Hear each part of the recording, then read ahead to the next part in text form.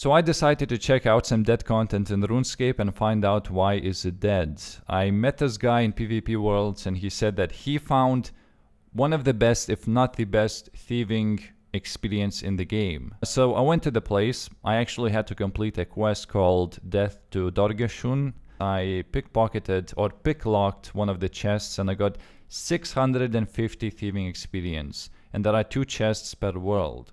Now the reason why this wasn't popular back then, because this was released originally in 2007, was because you had to wait, was it 40 seconds when you switch a world? And now you don't have to wait. So you can just keep logging in, logging out, and picklock these chests for over 200,000 experience an hour. Now I'm not sure if this is faster than Pyramid Plunder because I don't remember the rates for level 91 plus. But I do know from level 81 you get like 160 or 180,000. So it's very close or, you know, even the same as Pyramid Plunder. However, only 4 people can do this, no more than that. Because there are limited amounts of worlds. So let's say there are 10 people picklocking these chests. And if you quick hop worlds, you will eventually find a chest which was already looted. So that will obviously reduce the XP that you get every single hour. And don't bank. If you do this, don't bank. Just don't, because the loot, as you can see, is bad. One of the reasons why I've done this was because I wanted some uncut gems for my solo RuneScape account. And I was trying to find out places where I can get a lot of those, because cracking safes is not as good. There is also gem place at Ardaugen, but that requires level 75 thieving, so same as this. So I would pick this place. And of course I need gems to make some decent bolts, whether it's diamond or even emerald to poison enemies. And I'm not trying to say that you should go to this place instead of Pyramid Plunder or any other place.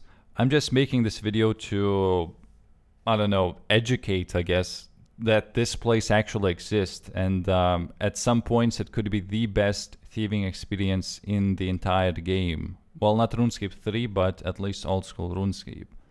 That's all this video is about. So let's check out the loot, shall we?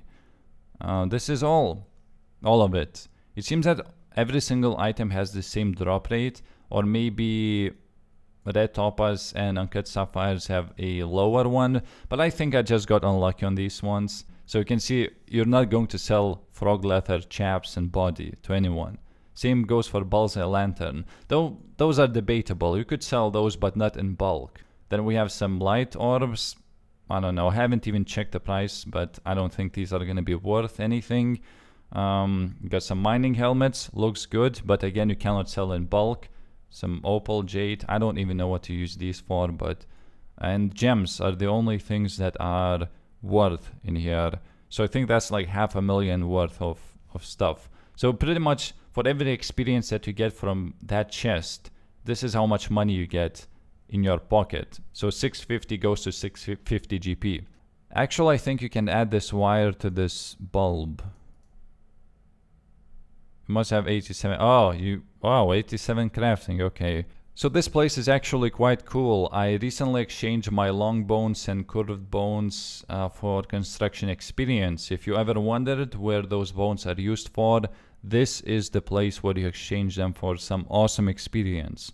I think 1,500 per long bone and 2,000 for curved bone, but you have to check it on RuneScape Wiki because I'm just guessing. But I got a lot of experience. Alright, so that's all. Thank you for watching, and don't go to this place, because if more than 4 people are lockpicking this or picklocking, then it's bad XP. Okay, bye.